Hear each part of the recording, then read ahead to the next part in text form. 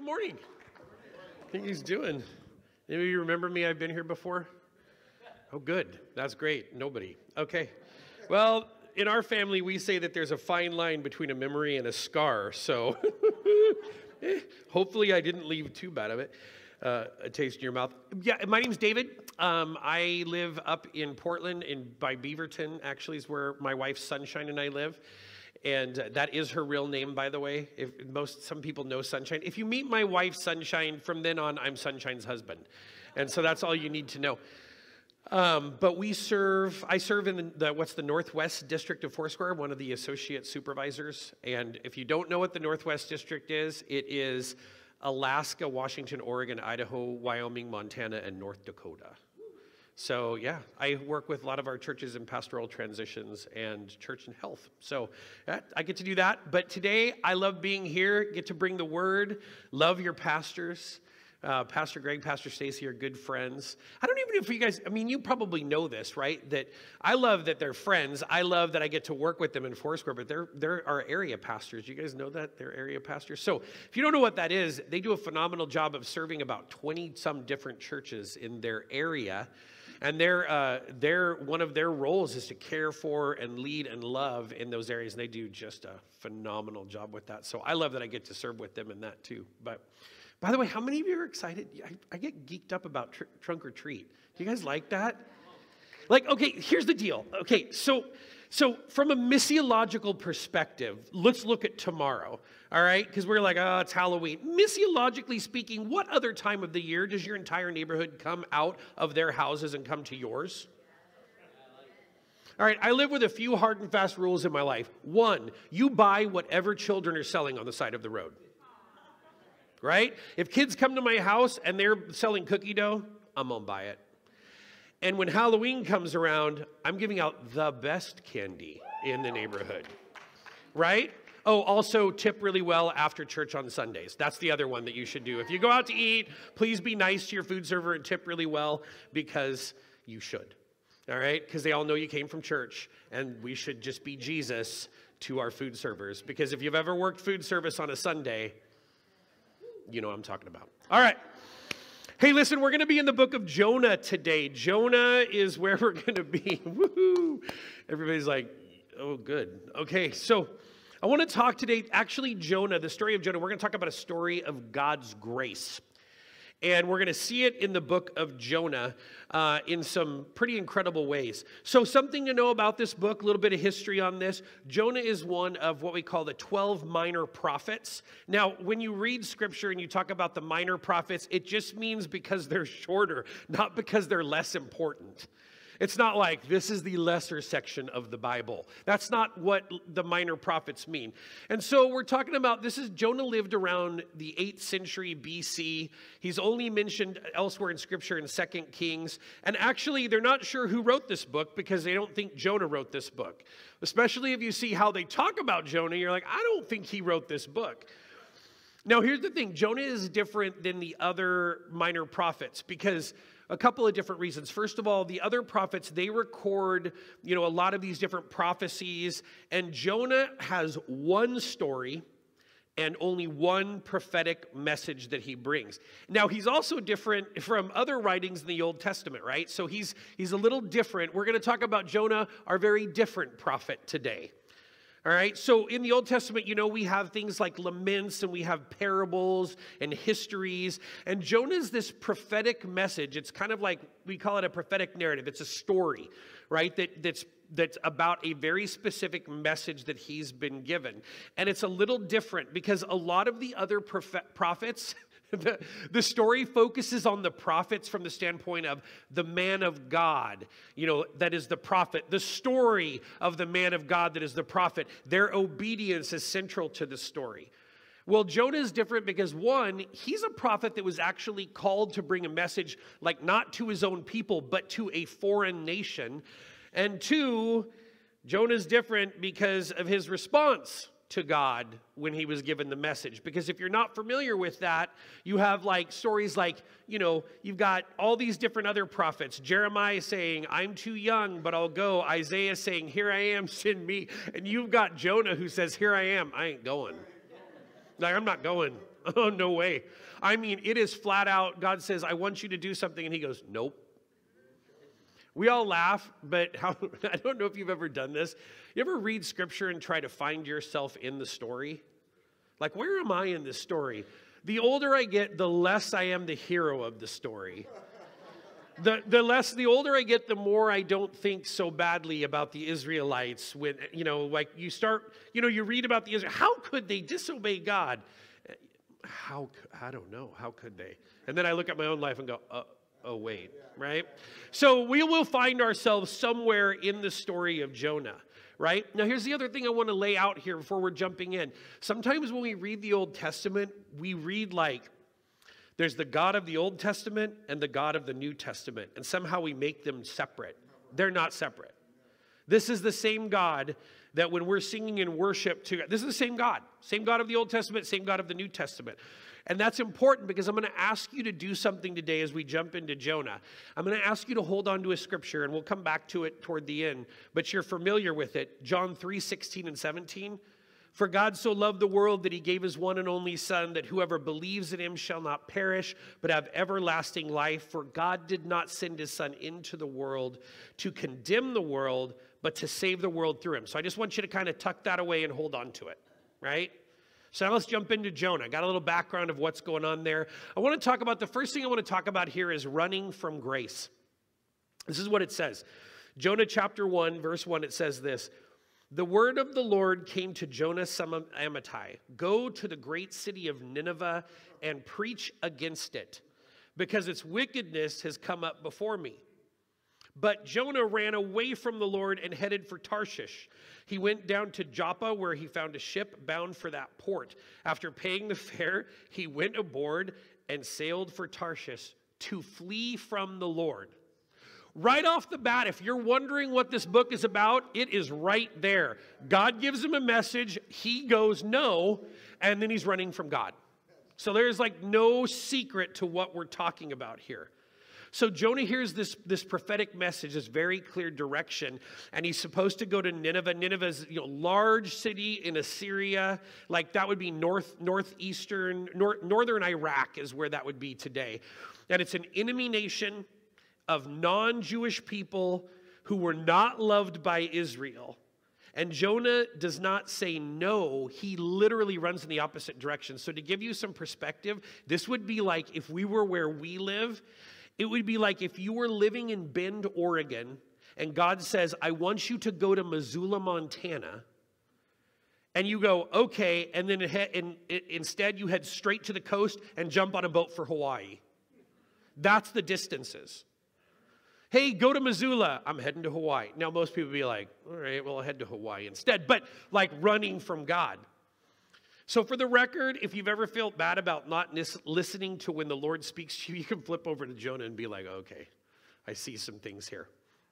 So the book of Jonah will later reveal, by the way, as you read through it, and I'm just going to share it here, but you read it toward the end, why the prophet's desire to run away from God's calling. Why was he running?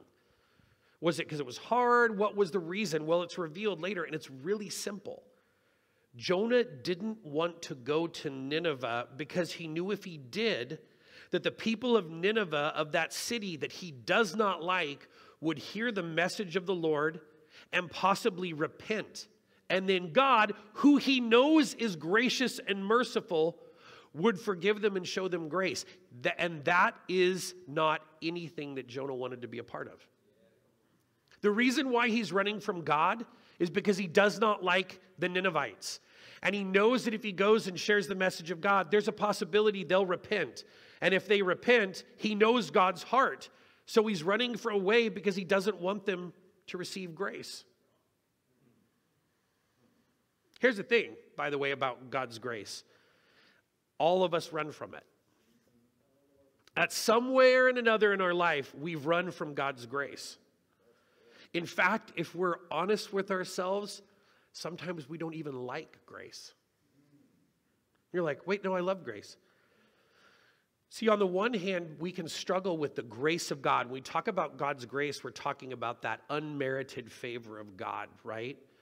Sometimes we struggle with the idea of God's love and mercy and grace that we cannot earn. So our battle is our self-worth, because grace doesn't require that we create a self that is worthy. Right? So we can actually struggle with God's grace because we're like, you know what? I'm really good with working hard about making myself better. And by the way, if our Christian faith has become where we're like, look, my whole life is about doing right instead of doing wrong and making myself a better person and more presentable to God, then we're going to struggle with grace, because instead of God's grace, we like to have a life constructed by our own abilities.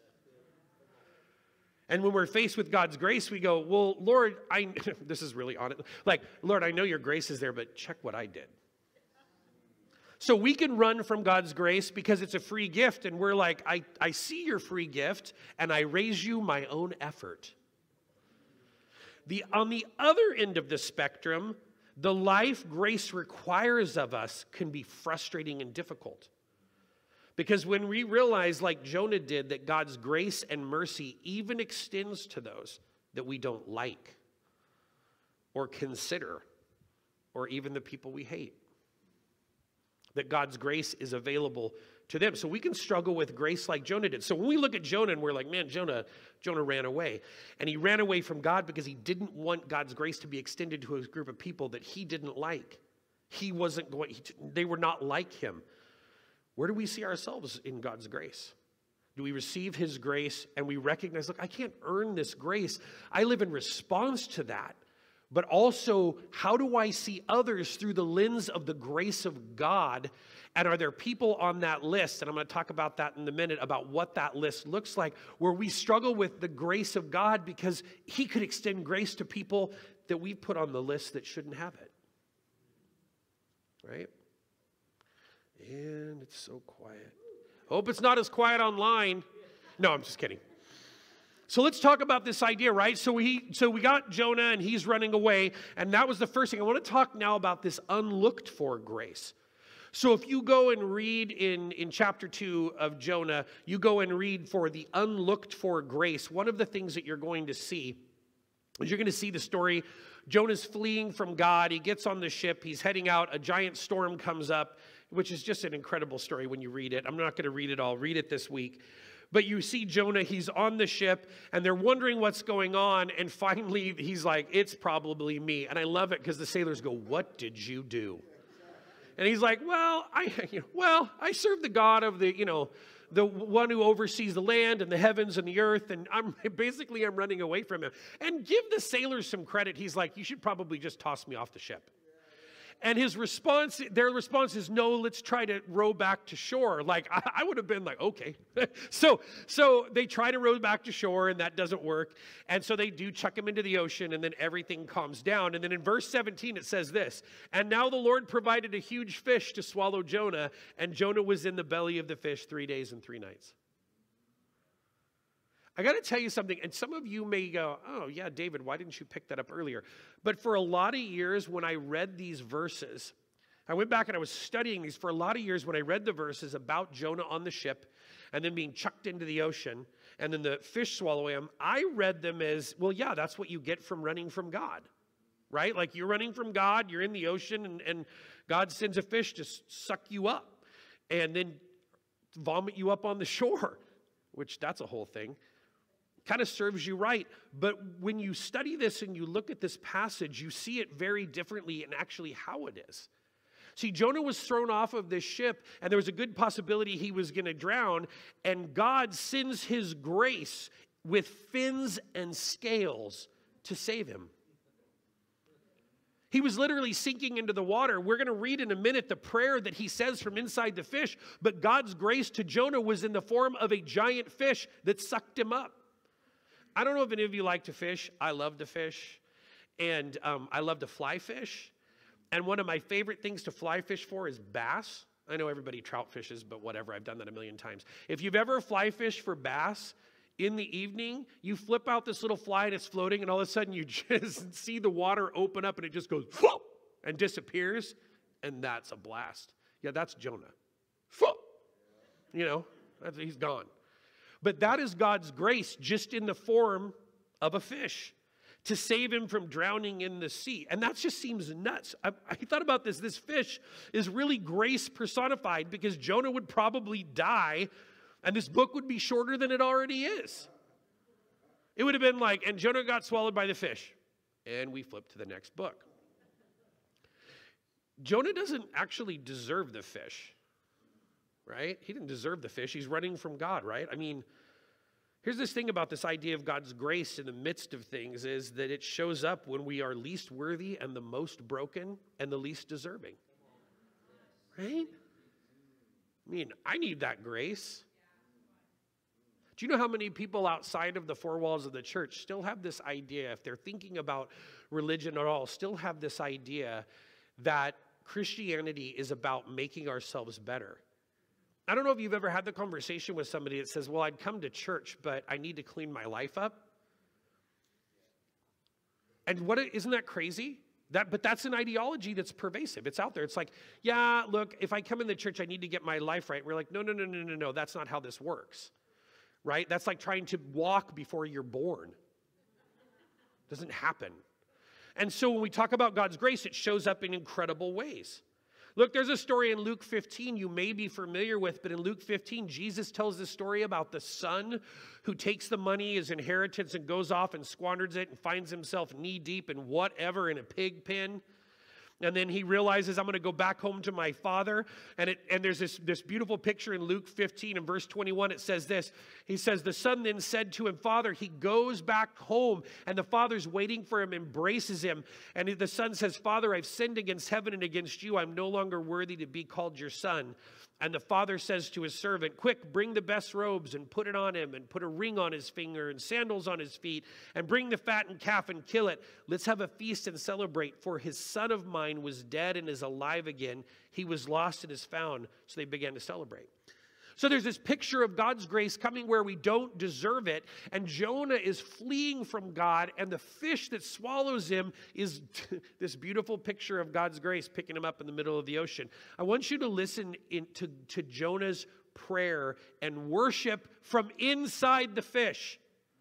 This is what he says. From inside the fish, Jonah prayed to the Lord his God, and he said, in my distress, I called to the Lord, and he answered me. From deep in the realm of the dead, I called for help, and you listened to my cry.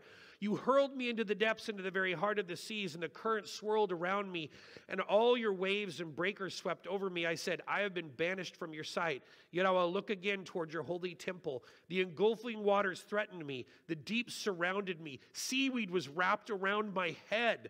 To the roots of the mountains I sank down. To the earth barred me in forever. But you, Lord my God, brought my life up from the pit. And I'm thinking, in a fish, all right? When my life was ebbing away, I remembered you, Lord, and my prayer rose to your holy temple. And those who cling to worthless idols turn away from God's love for them. But I, with shouts of grateful praise, will sacrifice to you. That I have vowed I will make good. I will say salvation comes from the Lord. Verse 10, and the Lord commanded the fish, and it vomited Jonah up onto dry land. There are things in Scripture that we read so quickly, right? That we're like, and yeah, I know the story of Jonah. Can you imagine if you were standing on the shoreline and you saw that happen? That'd be like, well, that just happened. Like, that's a thing. And so I'm sure that when Jonah showed up after being in the belly of the fish for 3 days, he was looking good. He's probably smelling good. Here's the thing. Jonah recognizes the grace of God. He recognizes that he was saved even in his running, even in his failure. He was being preserved and he was being given another chance. So now that he's back on land, having experienced the saving grace of God, Jonah follows through with what God has asked of him. You know, God's grace, when we talk about this God who's the God of all Scripture, not just the Old Testament God, the New Testament God, this beautiful picture of God's grace, it pursues us into places we never thought it would pursue us. Pursues us into our failure, pursues us into our broken. And it brings life even in the places where there should only be death.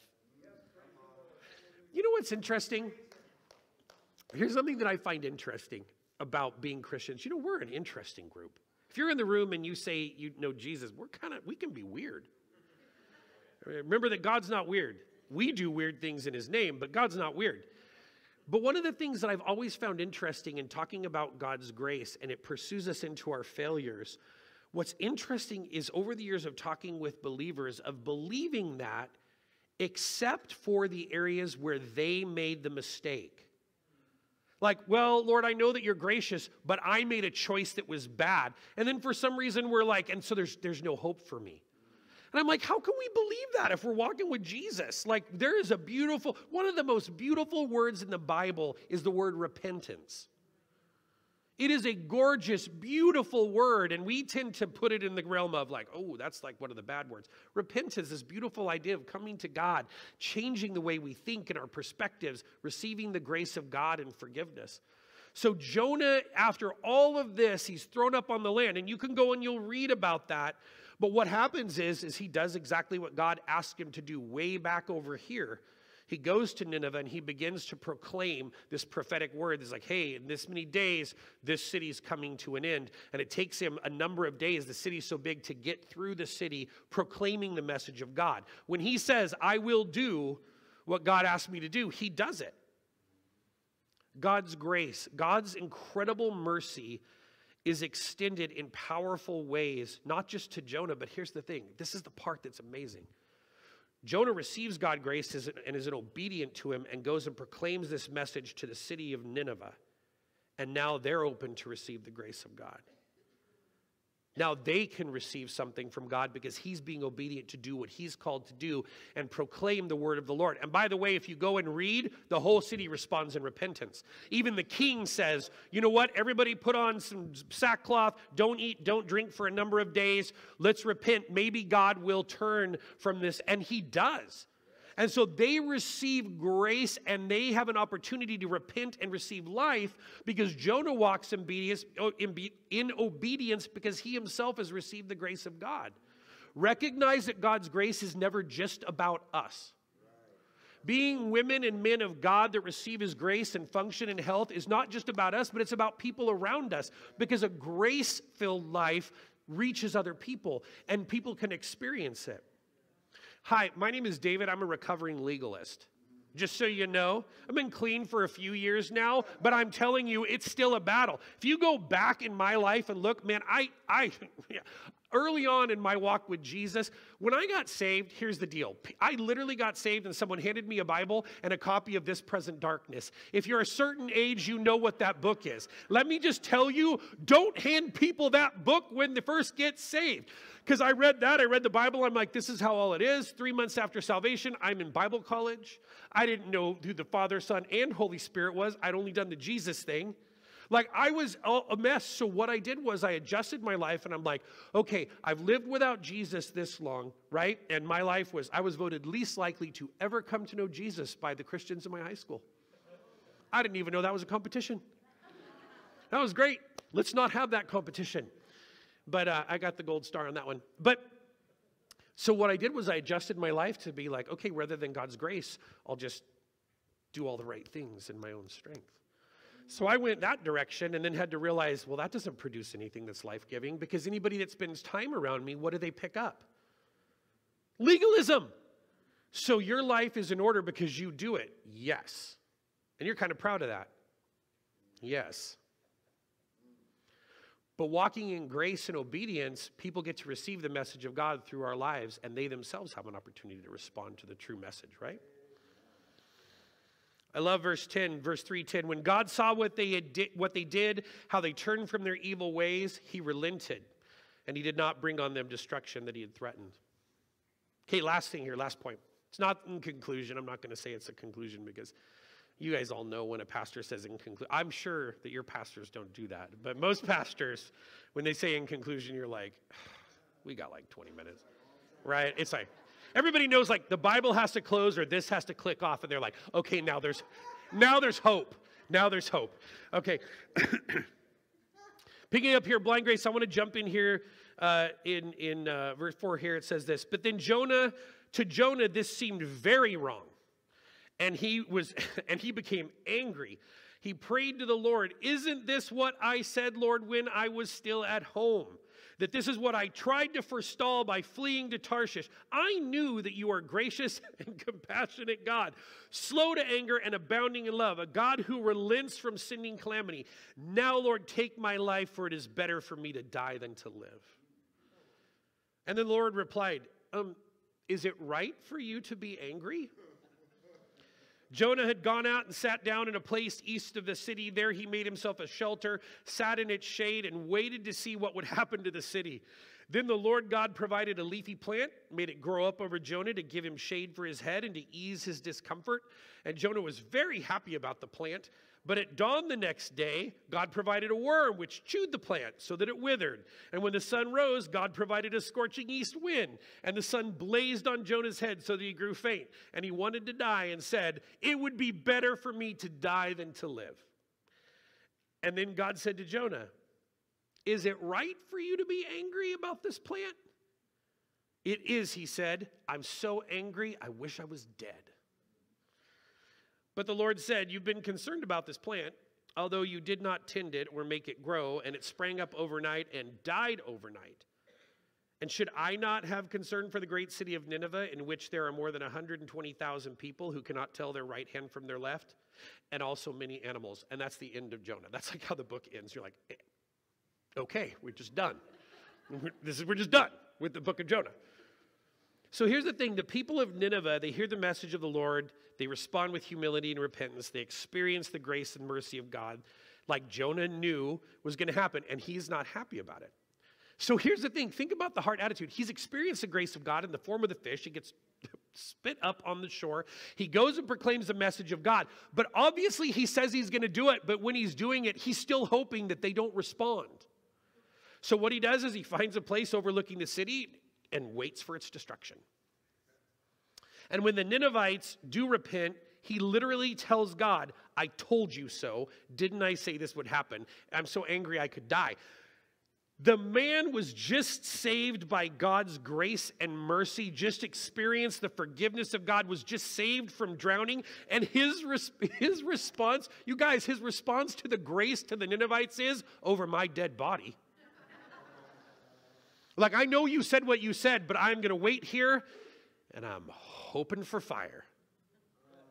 I mean, like, he literally positions himself to be like, bring it on. By the way, I would highly recommend this kind of conversation. This is a fascinating conversation with the Lord. I told you so. That, like, okay, Jonah. Listen, Jonah is interesting. He cannot accept the grace of God for those that are not like him. It was good for him, but not for them. So he sets up a spot to watch and see if anything will happen to the city. This whole thing about the plant, God does this to teach him a lesson and show him something. By the way, notice that God asks Jonah twice if he has a right to be angry. Do you remember? Maybe you don't. I don't know. Remember if your parents would ever say to you, so you think that's a good idea, huh? And then you would say, yeah, or whatever, and you'd keep doing it, and they would go, really? So you think that's a good idea? And then you realize I should probably pause because they've asked me twice, and I'm about to step in something. You ever do that? So you think that's a good idea? A little bit later, really? You're like, wait, I think someone's trying to communicate something to me without actually not communicating something to me. Listen, when he talks about this plant and he says, listen, you had anger over this plant, you didn't do anything. Jonah's anger reveals something in his heart here. He was so concerned for the plant, here's the thing, that he did absolutely nothing for. He did nothing for that plant. It's not like he actually cared for the plant. He didn't care for the plant. He didn't tend the plant. He didn't water the plant. He simply experienced it and enjoyed it. And now he's angry because it's no longer there. Jonah had no genuine love for the plant. It was just convenient for him. So God's telling Jonah this. So you feel bad about this plant, huh?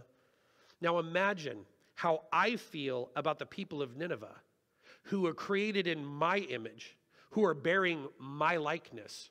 You're upset about a plant that you literally have no love for, and you're losing your mind over this plant that you have no care for whatsoever. I sent you to go to a people that I love deeply, that bear my image, that are created in my likeness. They have the marks of God on their life. I sent you to them. By the way, if you've ever wanted to see the mission of God in action, Jonah is a picture of the mission of God, where God is sending people out into the world to people that are other than themselves to proclaim the message of God.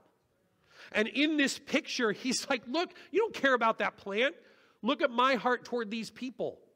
You get the picture. Remember when Jesus is weeping over Jerusalem, and it says from the very depth of his being, the word there in the original language, his very depth of his being, his compassion for those people. This is God's heart toward the world. And Jonah's missing it because he doesn't like these people. Jonah's pain is nothing compared to God's heart for the people.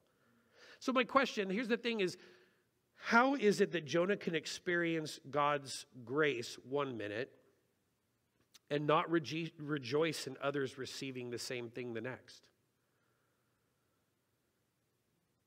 Because in his heart, there are those he determined were not worthy of the grace of God. How about us? Right? How many of you know Scripture talks about that we're to be people that pray for our enemies, right? Do you know you don't get to choose who your enemies are? When it says pray for enemies, that doesn't give us the right to choose the moniker and place the word enemy on somebody else. I've chosen you to be my enemy, so I will pray for you. Enemies are those that were actively seeking our demise, if you look at it in Scripture. But when we're to pray for those that persecute us, pray for enemies, those aren't people that we get to make a list of and say, I've determined that you're my enemy, and so now I shall condescend to pray for you. Right? So what do you do with the grace of God that we've experienced? If you're in the room, and you're breathing and have a pulse and claim Jesus as your Savior, you've experienced and walked daily in the grace of God. How could Jonah come to a place where he would proclaim, he would receive the grace of God and rejoice in it, but not be okay with it being extended to someone else? I got to tell you about years ago, oh man, I was in my office one day, and I was thinking about a situation. It was a family thing, right? Because, you know, family. And I remember the Lord speaking something to my heart, and it was so painful because it was so true. And this is what he said to me. I was thinking about this situation in my family particularly. And the Lord said to me this. He goes, is there room in your heart for a redeemed version of them? And I went, no. No. Because they were relegated in a section of my heart and mind that they did not know Jesus. They would never know Jesus. And the Lord's like, and is there room for a redeemed version of them? And my answer honestly was, nope. And at that moment I realized, well then, probably needs to, because I was faced with the exact same thing as Jonah. I was like, so there isn't room in my heart. I've relegated them to a section in the unreachable section of my life. And that's what I was saying about the list. You know the list of the people that will never, they are so far, Jesus couldn't find them with a telescope, people. In our hearts and minds, it could never be transformed or changed for whatever reason. And this is difficult. This is a difficult one, and I don't want it to be flippant, because there are people that have truly caused us harm and pain in our life. And to say that God could forgive them and give them grace and redeem them is very, very hard because of the level of pain that they've caused. So I'm not being flippant nor cursory. I just know the transformative power of the cross. And we cannot, by the way, I've been in ministry for a while now. I have tried on all three roles of Father, Son, and Holy Spirit. I'm awful at all three roles. So are you. You're a lousy Savior. You're even a worse Holy Spirit. You're like, but I work real hard to convict people of their sin. Right? It doesn't work. So when we're talking about the grace of God and room in our hearts for that grace to be extended, it may simply mean a transformative work of the Spirit within our own heart to give room. It doesn't mean necessarily a restoring of relationship or that we're going to do anything, but the reality is, if we're going to look at the story of God's grace through the book of Jonah and see his running from God and his unwillingness to proclaim the message because he doesn't want the grace of God to be extended to them, then we have to come back to ourselves and say, Jesus, do I sit there and I extend my hands praising you for the grace that you extend me, but there's a list of people that are unworthy in my heart to receive that grace for whatever reason. They could have hurt me, or it could be something as simple as they disagree with my personal opinion on something. They see the world differently than I do. Oh my gosh, they have a different political opinion than I do.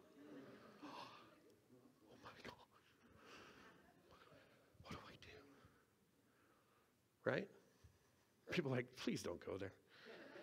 Listen to me. If the last 2 years have taught us anything, is we better be kingdom. We better be people that extend the grace of God that we have received, and we are kingdom first before anything else, right? So when we look at Jonah, let's just bring it home. Here's the thing. This is why I started with this scripture. For God so loved the world, that he gave his one and only Son, that whoever so believes in him shall not perish, but have eternal life. For God did not send his Son into the world to condemn the world, but to save the world through him. The reason why I started with that scripture and then went to Jonah and came back to it is because the heart of Father God has not changed. It was the same heart toward the people of Nineveh. His heart for this world, his heart for you and I. And the question is, what are you and I going to do with this grace? Will we accept his grace? Will we experience it? Will we live in it? Will we extend it? Or live our lives on the run from God's grace in a life where we worship a God of our own creation? Right? We recognize that, right? That idolatry is just worshiping a God of our own creation. So if I choose to change the things about God to fit my life, that's more of an idolatrous situation, right? Here's the thing about grace. I think the world that we live in, see, I just clicked that off. Now there's hope. I think the thing about God's grace, we read the book of Jonah, we see his grace in the Old Testament, his heart towards people, his heart towards us. I believe the grace of God is truly, as we are people empowered by the Spirit of God, this is what transforms us, and this is what will transform the world around us. The message of God's grace, it always has been the message of his grace. It always will be the message of his grace. You cannot argue someone into a relationship with Jesus Christ. You certainly cannot hate someone into a relationship with Jesus Christ. And you really can't yell someone into a relationship with Jesus Christ. But we can love people up close and personal and watch the Spirit of God do a work in their life as they experience his grace in us and through us. And that's not putting on a mask. That's just being who we are with Jesus. This all together, right? Listen, I just love that. I'm so excited about when we get to look at the grace of God on display around us as we worship him, as we relate to one another, because we're all paintings, we're all works of art that display the works of God's grace in our life. The world gets to come and see as well. Listen, I'm going to ask Pastor Aaron, you're coming up here. He's going to come and he's going to close us out, and let's just be people of God's grace that receive it, are changed by his grace, and also are people that extend it in powerful ways. Can we just be open to what he would speak to us today about that? In our grace. Thanks. Amen, amen. Thanks, brother. Church, would you stand to your feet all throughout this house? As I was praying through this message and just praying for you, I look out and I see called ones. Some of you have yet to fully accept Jesus Christ as your Lord and Savior, and I want to encourage you that the grace of God is extending to you. And if the Holy Spirit has been tugging upon your heart to, hey, it's time for me to make a real commitment to Jesus Christ, I want to encourage you to make your way over to the prayer wall here, where we have folks that would love to pray with you and talk with you about what it means to accept Jesus Christ as your Lord and Savior. But I also speak to those that are here today. The story of Jonah has been such a special one in my life because there was a point in my life where I was in ministry full time, and I made a huge mistake. And I had a lead pastor ask me to step down from ministry for what I was doing, and I thought I had lost my chance. And I thought I was gone. But by the grace of God, I get to stand here today, and I get to lead, and I get to minister to God's people in this community because of God's grace. There's a calling that is upon your life. And I would ask you, how are you running from it? How can you identify yourself this week? And where is God calling you to go and to be? In Jesus' name, amen, amen, amen. Church, we love you so much. Have an incredible week, and we will see you next week.